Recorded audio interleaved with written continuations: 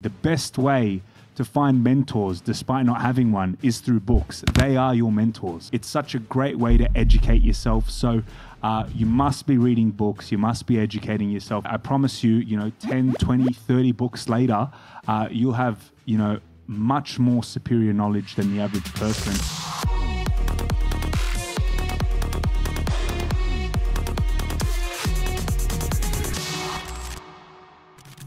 Hey guys, my name is Bishara Hatoum, founder of Fundo Loans and host of MVP Podcast. Thank you so much for watching the videos. If you have been, for liking, for sharing and subscribing. We're almost at 2,000. So I've been watching that every single day. We've generated, I've just been told, in YouTube ads alone, $8, baby. We made $8 thus far, so we're monetizing the shit out of this. Look, reason for this video is I wanted to share some book recommendations. Reason for, I think, picking out the top 3 or 5 books is, I want to first highlight how important it is that you're reading. If you want to succeed in life, if you want mentors around you, there's a lot of times that people say, you watch whoever it is, Gary Vee, Grant Cardone, you name them. They're always saying, find a mentor. Well, sometimes you don't have mentors and, you've got to pave your own way. The best way to find mentors, despite not having one, is through books. They are your mentors. They are people that you can look up to and read about and learn from. It's such a great way to educate yourself. So you must be reading books. You must be educating yourself. It doesn't matter if you're an entrepreneur. It doesn't matter if you've just started out at university or if you're well into your career. Reading books will set you apart. You'll learn. It's a great way to meditate. I promise you, 10, 20, 30 books later, you'll have, much more superior knowledge than the average person, and that's how you start earning the big bucks. So let's get straight into it. The first book, the 10x rule. So I put this as the first book because I think it's all about attitude, motivation, the will and desire to succeed. If you want to eat, you got to first hunger. So this book's all about the mental drive you need to have when achieving your goals. Regardless of what you want in life, if you want $1 million, well, aim for 10x. 10x that number, because if you're aiming for 10 mil and you miss, you're going to be far better off than if you hit your target of just 1 mil. So dream bigger. And that's honestly one of the biggest things that lets people down. They don't even give themselves the chance to believe.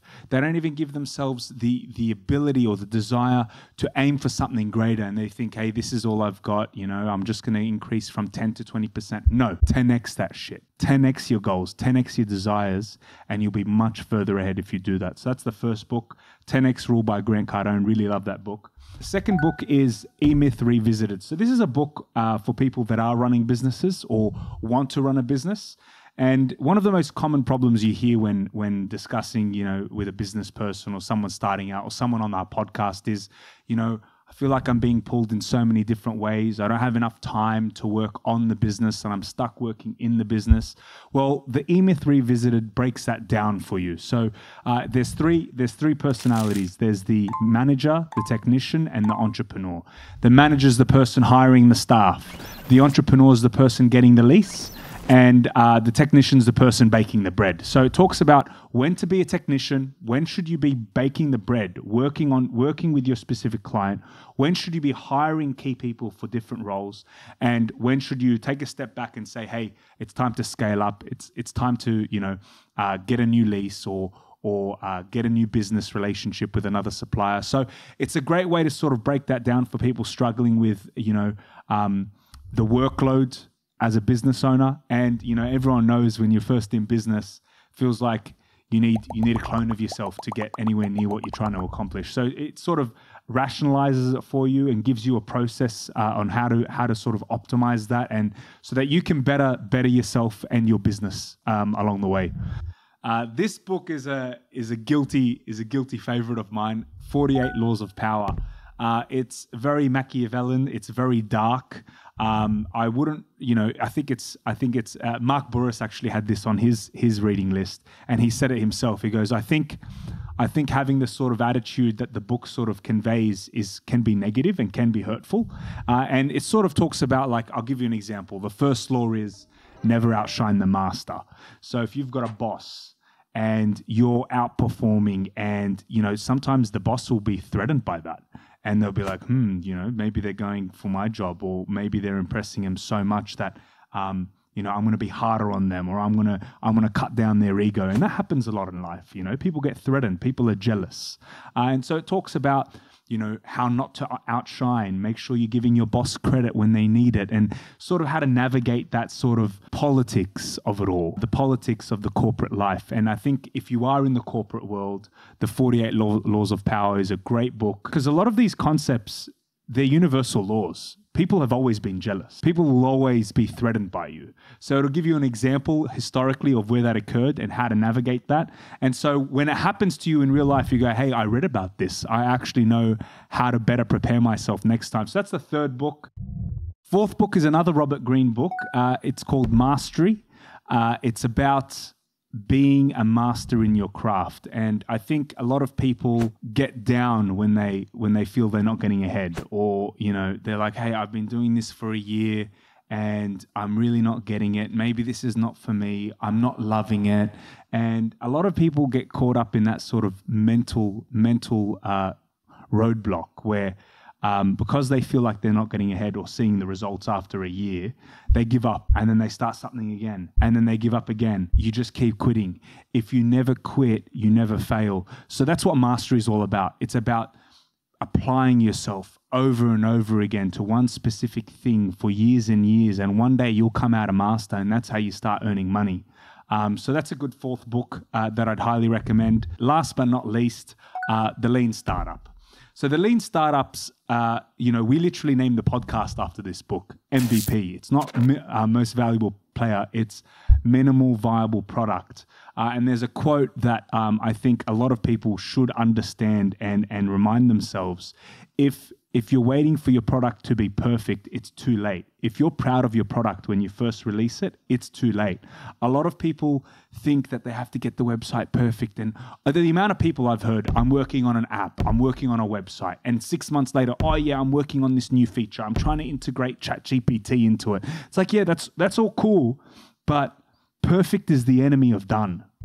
Just get the product out there, because what you'll find is once you launch, you're going to change. You're going to hear feedback from customers, and you're going to pivot.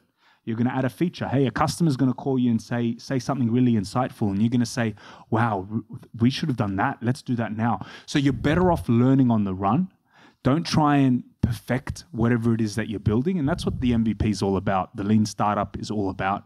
It's about not setting out to build a Lamborghini. Build a skateboard, ride that skateboard. The amount of business owners that can just start with an Excel sheet. That's all you need. All you need is an Excel sheet to start your business. You don't need a CRM and integrations into Zapier and, this fully fledged APIs with, integrations to XYZ. Just get started the most basic way possible.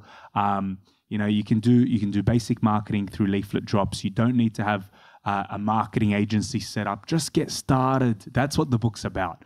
And I think it's a very good educational book on how to start a business and how to sort of validate hypotheses that you have. Like, hey, if I start this website, I'm going to get customers. Okay, well, put the website up.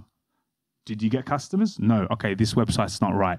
And you sort of optimize and reiterate that way. So that way. So that's a great book. Just go to the business section of Audible if you don't like to read, and listen. And that's honestly what I did. I set a goal when I first started to read one book or listen to one book a week.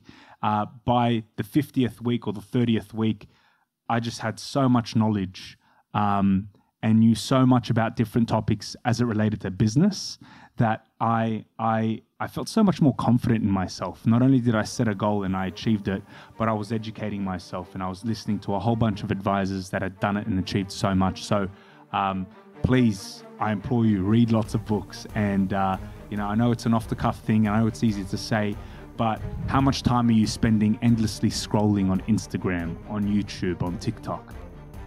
Do something with yourself. Educate yourself, and you'll be more self-confident.